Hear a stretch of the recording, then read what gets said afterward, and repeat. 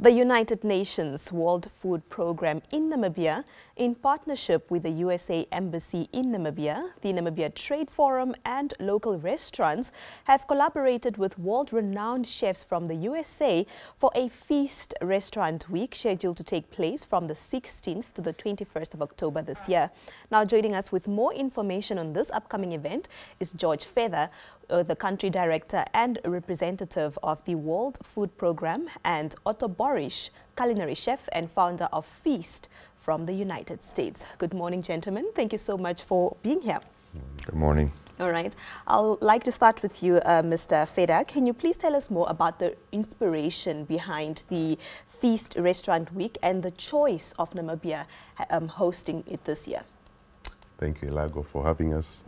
This week is a very beautiful week because it's the World Food Day week. Yes. So celebrating food and how to make food beautiful when we grow it, when we eat it, when we store it. And so the feast is part of the partnerships we are having, that we are bringing to Namibia to create a fusion between our Namibian chefs and culinary experts, including our Kapana experts, our Matangara experts, to have that fusion with American food and see what comes out of that. So it's more of advocacy and educational cultural exchange program. All right. And it's part of a lot of other activities that will follow over the next few years. Yeah. Mr. Borish, welcome to Namibia. Thrilled to be here. We are happy to have you here. You are the founder of Feast. Yes. I really want to understand what Feast firstly is all about. It's a big idea. Okay. But it has to be done on the smallest level of every nation on this planet. It originally stands for Feed Every American Starting Today. But now that I'm in Namibia, it stands for Feed Every African Starting Today. With the hope that one day every nation on this planet will accept this and we can feed everyone among us starting today. It is an opportunity for elected officials, the grassroots, corporations, NPOs, NGOs to come together and work together to provide food security for the entire planet, because no one on this planet should be hungry. Yeah. No one should go to bed hungry tonight. That's what Feast is about, a renewed focus. Why did you choose to be part of this collaboration? I didn't choose this. All right. It chose me. Okay. I was born to be a chef. This was appointed to me. This is God's hands all over it. If I sat here and took credit for this, I'd be a fool. This is much bigger than me. All right. And how are you finding your stay in Namibia so far? Outstanding hospitality. Incredible. All right. Yes, ma'am. Okay. Mr. Feather, you touched on a collaboration between chefs from the USA that will be collaborating with some local restaurants and other chefs to create different cuisines. What, how will the funds that will be raised during this feast be utilized and to alleviate, issues such as hunger in this country? Yeah, we're bringing together the chefs, the restaurants, but many other partners are behind this. We have the local community, our smallholder farmers who will be growing the food. We have schools where we'll be teaching kids how to grow healthier food. Yeah. And so it's not a one-off event. So we will keep on putting a program together for the next many years. Hopefully, Namibia can actually achieve the 2030 zero hunger goal. And so to reach there, we need a series of these events. So this is just a beginning. We haven't looked much into the fundraising issue because we don't want to lose the focus. We want to look at how do we make this sustainable. However, we want to prioritize smallholder farmers. We want to prioritize youth, because we need to make agriculture attractive for the youth. Right. So if you connect it to a nice plate of food that Chef Otto makes, then that makes the youth more interested in agriculture. Yeah. Yes. All right, that's very interesting. Now, I'm really curious to find out what it is that you will be showcasing during the Feast Restaurant Week in Namibia.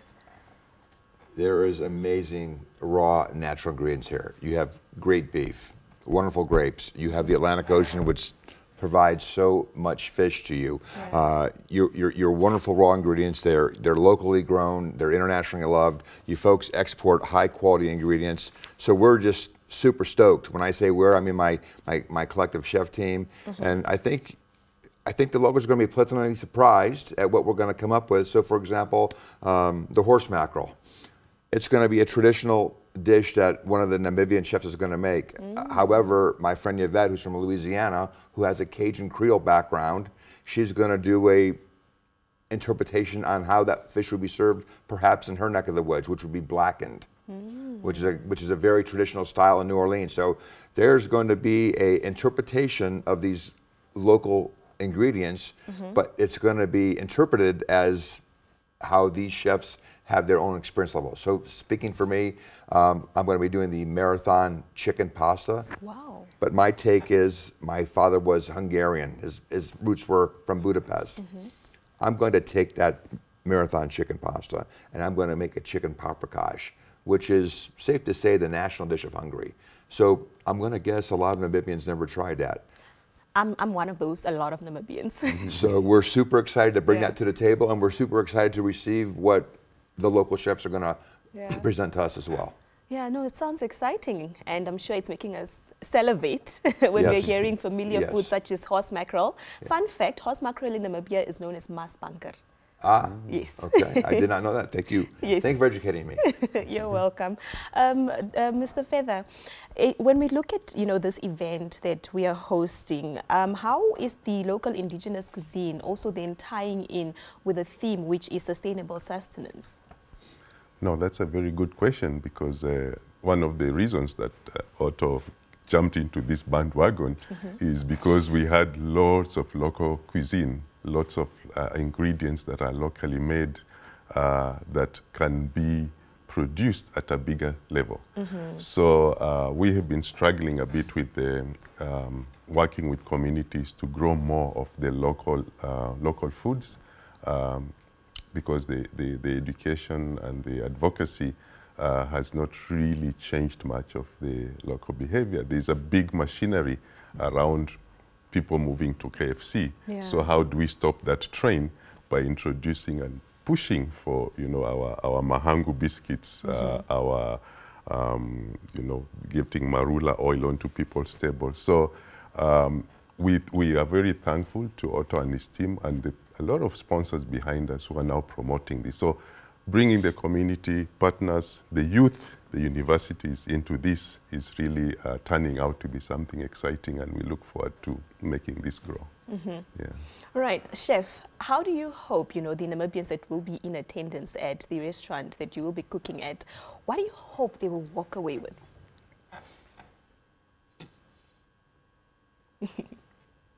My biggest hope is that your countrymen and women are going to go to this event, and they're going to be so surprised at what took place that they're going to be motivated into action. And they're going to leave that event and they're going to say, what can I do? How can I get involved? How can I make a difference? I come from this magical place called America where anything is possible, and I'm a big JFK fan. And I'm going to quote him for you. Ask not what your country can do for you. Ask what you can do for your country. And I'd love for Namibia and the rest of the world to keep that in mind as they go forward and live their daily lives, and what they can do to make a change every single day for the better. Wow, beautifully said. All right, Mr. Feather, how can those, the chef just asked the very viable questions. What he wants Namibians to walk away from this experience is, how can I be part of it? And that is the same question then I am posing to you. How can the Namibians be part of this initiative? I will take the question from the other side, to actually appreciate a lot of Namibians who have actually come into it. For this week especially, we've been impressed with the turnout. The response on social media has been amazing. We are getting a lot of interest from civil society groups. So all the new partnerships that we never really had on the table are coming on board. The private sector is coming on board.